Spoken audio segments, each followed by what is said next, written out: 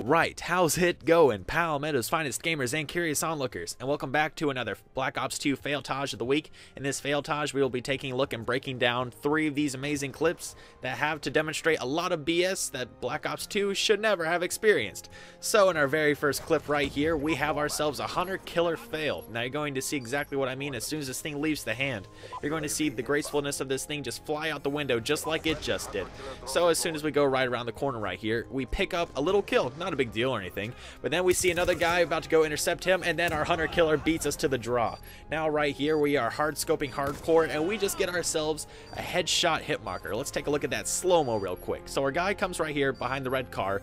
We get a headshot hit marker. We see the little hit marker right there, but we don't get the kill. What is that? So for the final kill right here, we think about the quick scope. Let's just, nope, this has to be stylish, and then we shatter the shin for the final kill that never was. So let's just slow this down real quick and take a look. We just jump the corner right here, think about quick scoping, go for the style, and then we hit him in the ankle, and we do not get the confirmed kill. That was shameful. Well, I hope you guys enjoyed this Black Ops 2 Failtage of the week. If you did, make sure to leave a like and subscribe if you'd like to see more Failtages released on the weekly. Also, if you'd like to submit one of your clips, make sure to send me a personal message with a clip and permissions to do so, and I will be more than happy to feature your clips. But I will see you guys next time.